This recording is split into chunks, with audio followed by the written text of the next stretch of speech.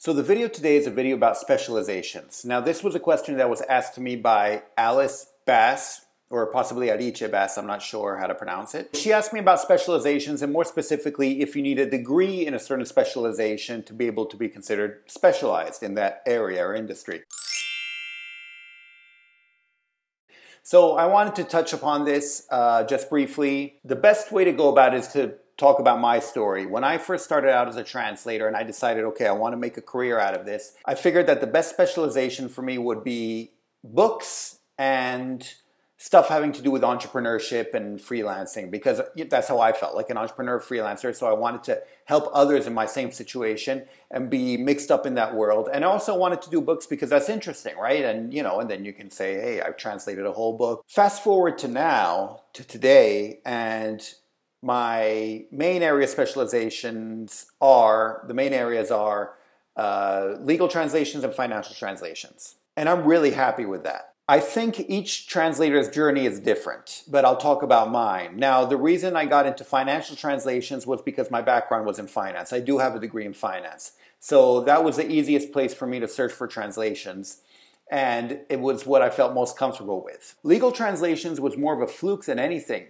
During the course of my financial translations, I found myself doing contracts, helping out with entries in the registries of commerce and stuff like that. And that kind of gradually just veered into legal translations. Right now, I'm very happy with both financial and legal translations. And in fact, I'm not interested in the other specializations anymore because I feel like it's more precise. There is a precise way to translate certain terms and certain expressions and certain ideas. There's a certain way to translate balance sheet, income statement, or pro forma or defendant applicant. When it comes to literature, especially poetry or stuff like that, then it can be all across the board. And you have to use your intuition a bit more, which a lot of people like. But then I find myself having to justify myself with the client, which is a lot easier to do in finance and legal translations when I can say, look, this is how the Swiss government has always done it. This is how it's done in these contracts or in this legislation, etc. I feel more comfortable with that, and so I wouldn't change it. If I'd wanted to change it,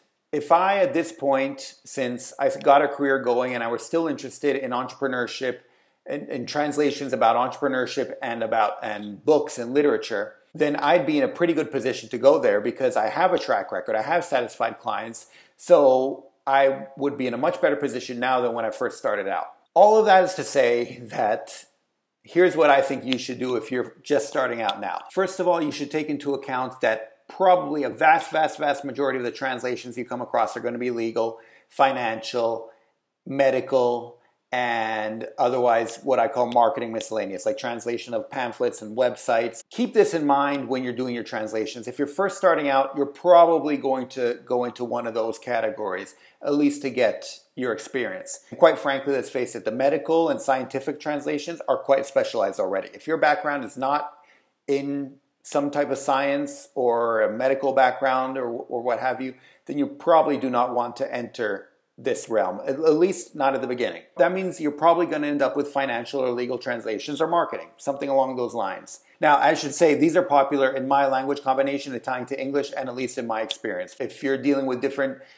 parts of the globe and different languages, it could be different, but in general, this seems to be the case. And by finance, finance might be a bit too specific. Depending on the language, it could just be general business. So let's just say general business, general law, and general marketing. So my advice to you would be to start off in one of those. After you can get a track record in one of these, then if you still feel the passion for what you first wanted to go for, by all means go for it. And you're in a much better position at that point. So when you start out, I would pick which of these three fields you feel most comfortable with and just shoot for that. Now, as to whether or not you need a degree in this, well, I kind of answer your question with my story. I do have a degree in finance, so there it makes sense, but I don't have any legal background whatsoever. However, now I'm a pretty good legal translator from Italian to English. I gained that experience just doing the job. I would say just go for it. And if you are a good translator, you'll know if you're doing a good job or not. And if you're not doing a good job,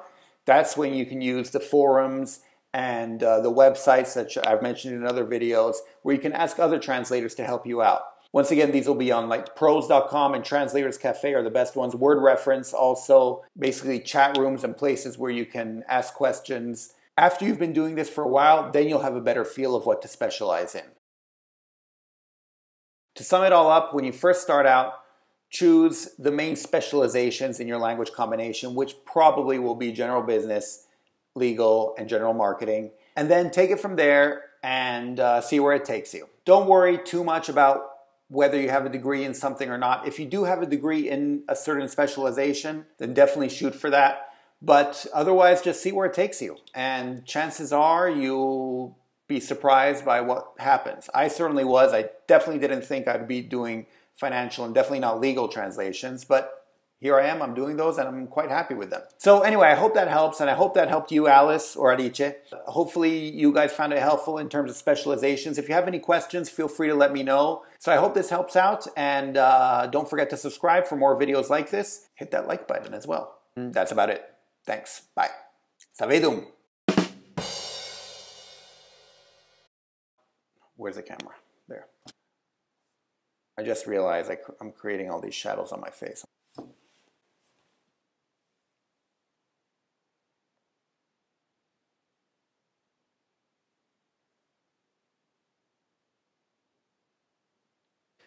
What are they called?